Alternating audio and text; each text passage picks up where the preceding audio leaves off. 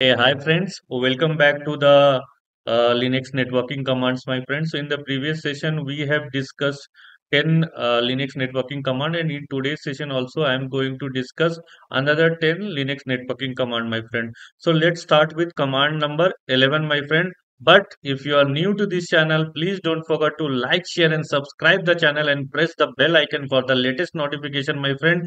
Please do subscribe to this channel more and more so we can grow this channel together, my friends. So friends, let's start with command number 11, and in this command I am going to change the default gateway of my RHEL9 of my Linux operating system. So the command which we are going to use over here is root add default gateway 192.168.72.1, my friend. And this command is we can use it for manipulating the routing tables, my friend. Okay, so let me show you.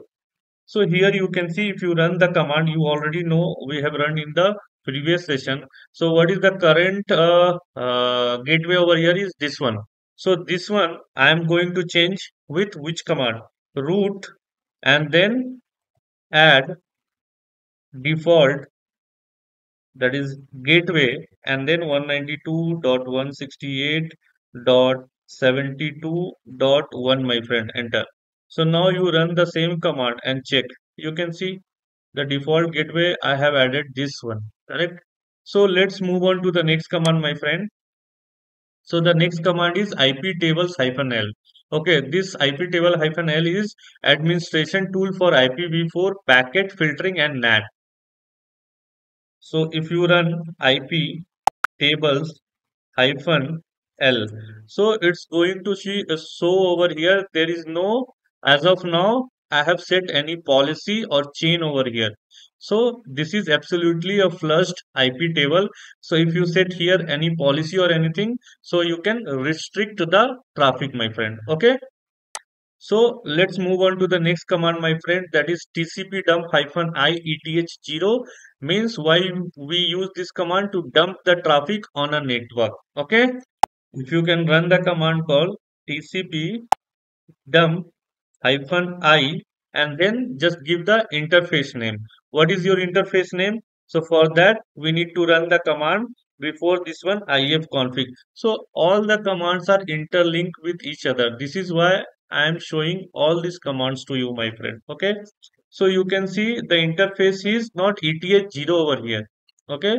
So the interface over here is this one, right? So I am going to run the command, my friend, that is TCP. Let me clear this one first. Okay. TCP dump hyphen I, and then I need to give my interface name over here, right? Enter. So you can see I am getting all the output over here drop previous to TCP dump. Okay. So you are getting all the outputs here, my friend. My host name is not set, so I'm getting all the outputs over here. So it's gonna take time to give the complete output. So what I'm going to do over here is I'm going to do a control C. So you can try in your system what final output is coming here, my friend. So friends, as you can see that I did control C because it's gonna take time. So the video will be very lengthy. So you can try it from your end, right? So you can check the complete output. And this is how this command works, my friend. TCP dump hyphen I, and you need to give the interface name, my friend. So friends, let's move on to the next command. The next command is your sshd service. Normally, you know SSH, we use it, that is secure shell, to connect to any machine, virtual machine. Okay. So if it is mainly for open SSH daemon, that is SSHD. D stands for daemon over here. So if you have to restart your SSHD service, so why we do this command, my friend? Why we run this command? Let me show you first of all. So this is my virtual console. So you will not get access to this one directly. And this is the MOBA extern, or we can call this one as your normally SSH, or you can say like Putty. Same, it's a remote login client, SSH client. Also, we can call it as a. Okay. So if you see here, if I run this command, system, okay, sys system ctl, okay, status, sshd dot service, my friend. Okay, so you can see this particular service is running. So as soon as I stop this service, this SSH connection will be lost, and you are going to get the error like network connection error, something like that. Okay, so if I'll do a systemctl stop, okay, so I am going to lost my connection. It's asking me by password because this requires a super user permission, my friend. Okay, so it's failed, it's access denied. Let me try once again with the command sudo. See, this time it works, my friend. Okay. So as soon as this one, so I lost my connection now after this one. After that, you are going to lost the SSH connection. So you will not be able to connect through putty. Okay. And you will be not able to connect through any secure shell, my friend. That is SSH client. And here also, if you run this command, that is systemctl. Okay. And status sshd dot service. Okay, so you can see currently the service is in inactive. Okay, and if you have to start this service, okay, just do a start over here. Okay, so you can see now if you run the same command, now the it's in active phase, my friend. So this is how we troubleshoot sshd dot service, means open ssh issues, my friend. Okay, so friends, let's move on to the next command, that is telnet command. And as I told you, compared to SSH, telnet is not secure, my friend. SSH is secure command. Normally, if you use this command explicitly, you need to install this command in your Linux operating system, my friend. So here, telnet command, we use it for user interface to the telnet protocol. So let me show you how we can use telnet command, my friend. Okay. Let's first see whether telnet command is installed or not. So just run command called telnet and just give www.google.com, my friend.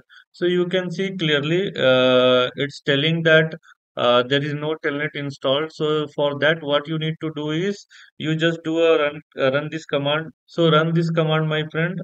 You can run this one, dnf install telnet. Okay, enter. So it's gonna check some. Okay, so it's asking me that whether you want to install or not. So I'm going with install. So you need to install this one explicitly. But remember, as I told you, telnet is not secure command. Okay, in org level also you need to get permission, because telnet command, if you use telnet command, so chances that when you're trying to connect to a server, in between packet loss will happen, and intruder can hack your machine also. This is why we use SSH, that is secure shell. It using a tunneling, and it's using a encryption also, my friend, when you are connecting to a remote server. Okay, by using any client, SSH client. Okay, so yeah, let's come to the point. See, now it's telling that it's trying to connect, my friend. Okay. If I can see, if it will not trying to connect, so you can try to see with some other server also. This is how it's going to give output. I'm going to give my own server, uh, original.com. Okay, so it's telling trying to connect, my friend. Okay, so if both are internally connected, if you have to check some port is open or not, so and the IP also you can check the connectivity from this server, because I have both the server DNS is different. Okay, both are in different network, so obviously it's not going to give me any output. You can see it's connection refused. Okay, so if both will be in the same network, okay, all the network connection are well placed, then you are going to get a proper output for this one. Otherwise, it's going to tell you network is unreachable, like that. Okay, so this is how we can use telnet command, my friend, and you can try this one also. Okay, let me show you telnet, and then 192.168.72.112. Okay, just see, this is the next server. Here also you can see. This is the server, my friend. So if I do if config for the other server, this is the IP. Okay, the same IP I have tried to put over here. So here also it's not coming connecting. There is a reason behind that one. You need to do a DNS setup. Okay, so both the server name server should be. We need to put DNS name server should be same. Then only this telnet is going to work out, my friend. Okay. So friends, let's move on to the next command, that is wget command, and wget command is used for non-interactive network downloader. If suppose you want to download any package from your internet, you can use wget command, my friend. So here I am going to download a VSFTPD package. So let me show you how we can download by using wget command, my friend. So this is the package. I am going to copy this one. Okay, and let's go here. Just run this wget. Okay, and just paste over here and enter. So you can see the package is downloaded, and even if you do a LL over here, you will come to know it's downloaded in /tem directory, my friend. Okay, so let's move on to the next command, my friend, that is curl command, and curl command is used to command line tool for transferring data with the URL. So I'm going to show this one with my own website, so you will come to know how exactly a curl command is working, my friend. Okay. So just clear this one and run this command called curl, and you can give https colon slash slash earth original.com. Okay. So you can see I am getting a complete HTML of, so it means the data transferring is happening and my website is absolutely fine and it's up and running, my friend. Okay. I'm getting all the HTML pages, my friend, and all the links and URL and everything. So friends, let's move on to the next command, and that is nmap command. It is very important. So normally nmap command will be not installed to your system. So what I would say that please use nmap command, or you can install same way like I have installed the telnet. So it is mainly used for network exploration tool and security scanner.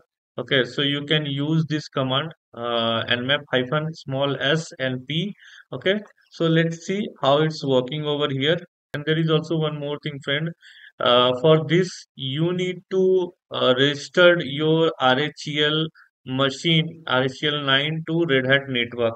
And for that, what you need to do is, see, friends. So this is the command you need to use. I'll put this one in the description.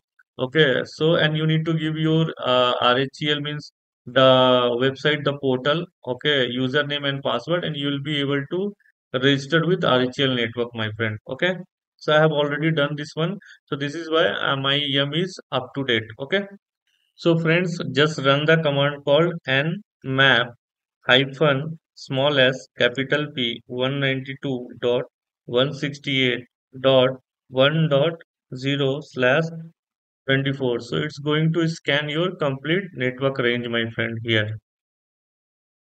It's gonna take time to give you the output, but you need to wait for some time. So, friends, you can clearly see we are getting the output with the nmap command. So let's move on to the next command, my friend. That is ifstat command, and this command we use it for handy utility to read network interface statistic, my friend. So let me show you how we can use this command.